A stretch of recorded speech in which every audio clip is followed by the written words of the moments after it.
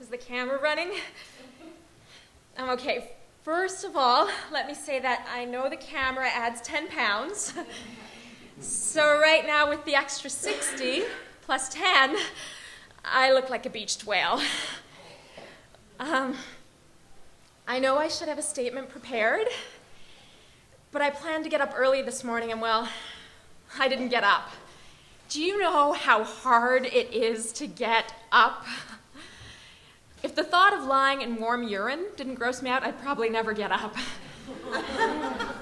Unfortunately, right now I'm on the toilet 20 times a night. Oh, and then the other night, I fell asleep on the toilet. Fast asleep. When I woke up, I couldn't even remember if I'd already wiped or not. And I had like permanent toilet seat indent on my ass. Sorry, that's probably not an appropriate word to use. But bum sounds so... I guess I should get used to using words like that. Why, you might ask? Well, in case you haven't noticed, I'll let you in on a little secret. I'm pregnant. Yep, got a bun in the oven in the family way, knocked right up. So I guess you could say that's the main impact. I can no longer see my feet. I can no longer fit into my clothes. I can no longer turn a man's head. Just as well, I wouldn't exactly be interested in, probably never will be again. I know what you're thinking. Is she going to keep it? That's what they whisper when I enter a room. Well, first of all, turns out it's not an it. Yeah, it's a boy.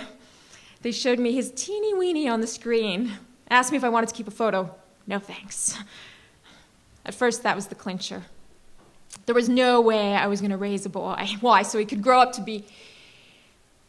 Okay. Impact. Well, my dad couldn't look at me at first when he came to pick me up at the hospital. I could see it in his eyes. It was one of those times I could see how much he missed my mom, how much he wished that she was here to deal with it. Sorry, Pops, it's just you and me, and now Junior here. And believe me, I wish there was someone else who could have come too. But when you live alone with 2 cats, you can't really expect Whiskers to bring a change of clothes for you and pick you up at the hospital. I couldn't even stay alone in my apartment.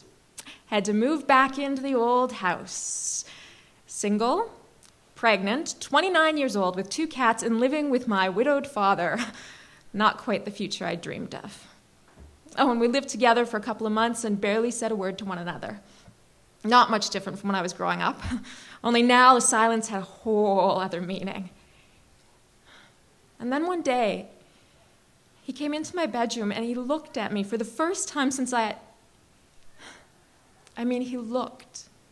And he really saw me. And then he broke down. I'd never seen my dad cry before, even at Mom's funeral. And then you know what he did? Without me even knowing about it, he got all these guys together, all these guys who had daughters, girlfriends, wives, sisters, all who had been, all like me. He starts this support group, and they start doing all this work teaching men, teaching them how to love women. And now he looks at me, and he is so proud. And I'm just bursting. Something started to change. Like, all of a sudden, there's this light, this possibility growing inside of me. Sorry, that's not what I'm supposed to be talking about. I mean, I know I'm supposed to be letting you know how my life has been forever changed by what was done to me. See, when I decided to do this, well, really, it was my dad's idea. He said I should face it like part of my healing so I can move on. I guess he was hoping I would take the time to write a real victim's impact statement, and it would be like some catharsis for me or something. He said he'd come to court with me too, but of course the wheels of justice turn very slowly, and so here we are, with me about to pop at any second. So you've been forced to settle for a virtual me. If you wanted the real impact, the kind of impact that would be more useful, You should have seen me 6 months ago when I was puking my guts out, not just because of the baby either, puking up stuff from deep inside of me, wanting to vomit it all out, couldn't look at myself in the mirror, wanting to cut this thing out of me, staring at the razor blades in my bathroom cupboard, filled with venom and dirt, swelling with filth, thinking I would never be clean again, thinking that, every woman thinks about it. Every woman worries about it. And I thought, if it happened to me, I couldn't live after. I thought I'd tell him to kill me. I'd say, you're going to have to kill me first because I won't let you do this to me while I'm still living and breathing. I thought it was the worst thing that could happen. No, the filth's not all gone, but I got a baby to raise. I got paint samples to go through for the crib my dad built. I've got baby booties to knit, and my dad, he wants me to talk at his Men Against Violence Against Women rally. If Mom could see him now, man, if she could see us now, all those years she tried to get us into family counseling.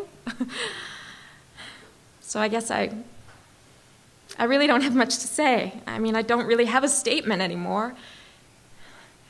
As far as he goes, I don't know him. I don't want to know him. He needs to be put somewhere where he can learn to be a real man, a man like my dad, and I don't think prison's going to do that for him. And don't get me wrong, there's lots of days I just wish he would rot in hell, but that's not going to change anything. I mean, he needs help.